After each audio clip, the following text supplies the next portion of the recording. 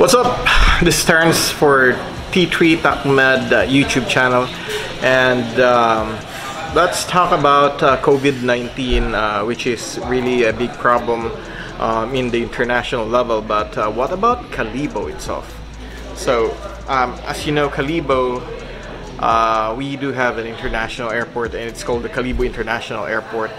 The reason why we have an airport is because we have the island of Boracay.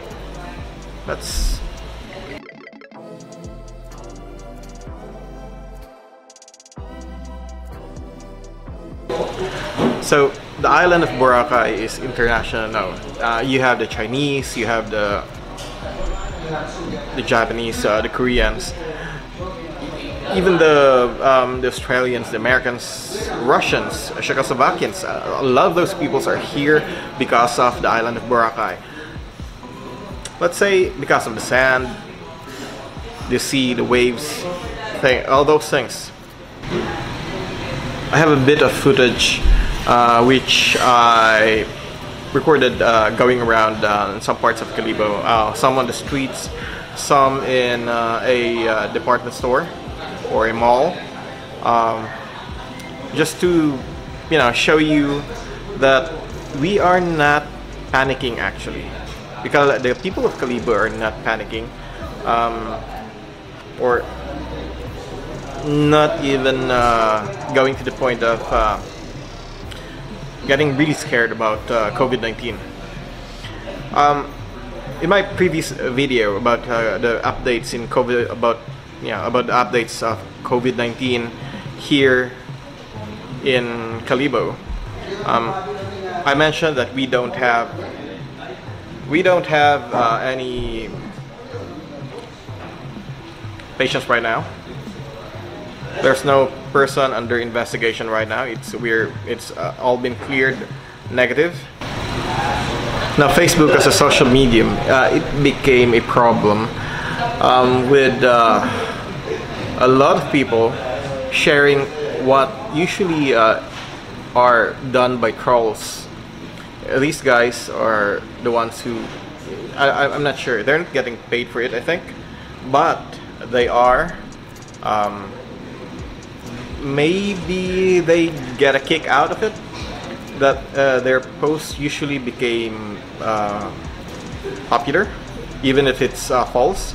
You get videos showing people falling down and on the streets in Wuhan, and that's not even the case for some of the YouTubers who are located in Wuhan.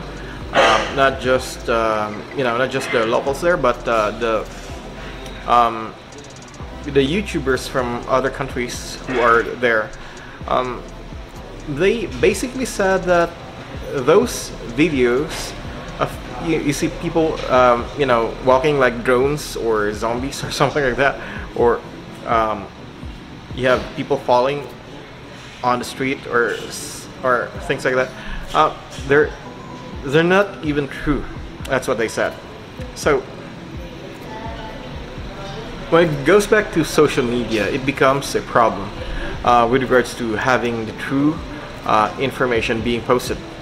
Now, our job in disaster management is to make sure that the people using all types of media, that means you have the social media, you have the print media, you have the broadcast media, we make sure that the information is correct. We don't exaggerate in the information. We don't want to make people frantic and panicky. We just have to make sure that the information is correct and true. Now, in case of Kalibo, let me show you some of the videos first, so that you'll understand if there's really a panic in Kalibo, okay?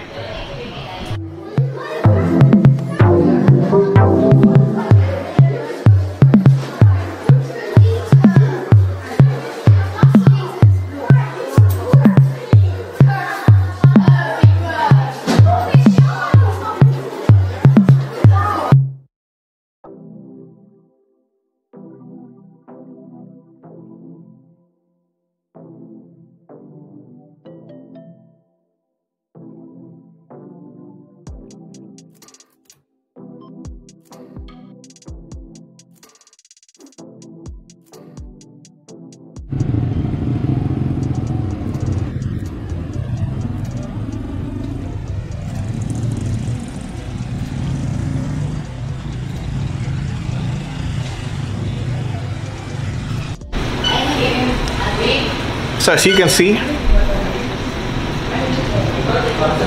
the people of Kalibo are not really in a panic mode with regards to COVID-19. Sure, we do have the Kalibo International Airport. We have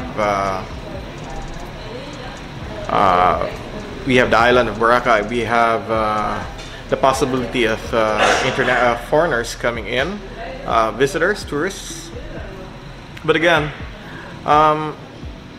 based on the information that we have, based on the information being given to us by the World Health Organization, or WHO, or our Provincial Health Office and Department of Health, most of the people in Kalibo rely on those information, and they know that there's nothing to be worried about. Again, don't believe anything that's being posted in social media.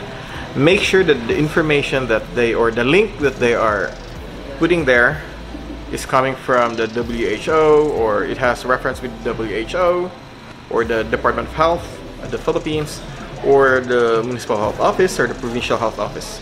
It has to have a link, and a legit link that is.